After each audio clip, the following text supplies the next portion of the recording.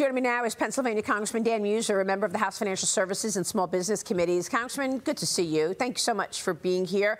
So what's your take on this? Is Congress going to need to pony up more money, or is there enough money in the infrastructure package?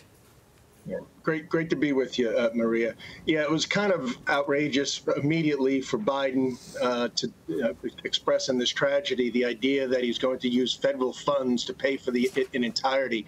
I mean, he doesn't refer to it as the American taxpayer dollars on anything. The first reaction, in fact, the only reaction, just tends to be to spend. Look, this was a tragedy. We all saw it. People lost their lives, and it is a very important port. As you just mentioned a little while ago, a lot of Pennsylvania's coal is shipped out of there, 25%. Automobiles, natural gas. So it needs to be corrected. But this is a Singapore flagship, number one. So what responsibility are they going to have? At least Janet Yellen is thinking a little bit out of the box rather than just spend the taxpayers' money and see what insurance funding that there would be. And we got to get on that. We just can't take the easy route all the time and just try to spend the taxpayers' money. And something else I'll add, on that T&I bill last year, there was $400 billion in excess. I mean, that's why I didn't vote for it. $900 billion was one thing. 1.25 was another, $350 billion extra. And Maryland, by the way, got almost $5 billion in addition to its standard T&I funding. So, they've got the money. Yeah. Well, and I'm glad you mentioned all of this, because this is exactly what I was referring to. I mean, we've been sitting here for 3 years debating all of this spending and all of these packages that this president has signed into law. I spoke yesterday with the former acting transportation secretary who said, we don't need Congress involved. We've already appropriated money, and it's in that infrastructure plan that President Biden signed into law. Watch this.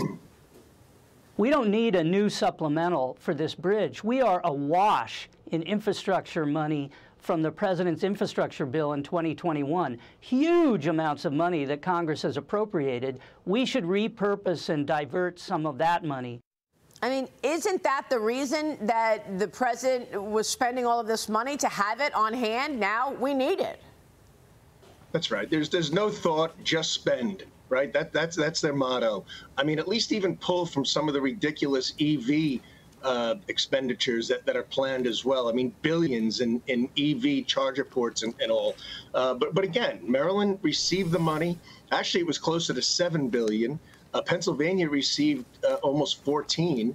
And these funds need to be utilized for modernization purposes, and certainly in repairing of bridges. This is a crisis situation, but it needs a plan, not a knee-jerk spend reaction. Yeah, I want to get your take on the new Fox News polls that we've been reporting. It shows former President Trump with his biggest lead yet against Joe Biden. In a head-to-head match, Trump is up 5 points on Biden nationally, his biggest lead yet on a national one-on-one. Biden's re-election campaign focuses on Pennsylvania. They're opening a headquarters. The campaign is opening a headquarters in the Lehigh Valley, and they've got other offices throughout the state. Congressman, your reaction? Yeah. Well, I know Lehigh Valley very well, just outside of my district. We got a pretty hot Republican primary taking place there. Look, there's literally huge enthusiasm for President Trump. There's a tremendous amount of Biden buyer's remorse. And people look back from 2019 at the successes of the Trump campaign. And Maria, what's really important to note is the demographics have shifted since 2020. Republicans have picked up 200,000 new registrants. Democrats have lost 200,000. So to put it more accurately, there are 400,000 more Republican registered voters than there were in 2020 in 24. I see. So that's one thing. But we've got some major initiatives, a lot of them around mail-in ballots. We got an initiative to protect the ballot. I'm on President Trump's leadership team. Look, success in 24 runs through Pennsylvania. We know that. We are prepared. They're setting up an office. You know what? We've got 67 offices set up, and they're just warming up. So you think President Trump can win Pennsylvania?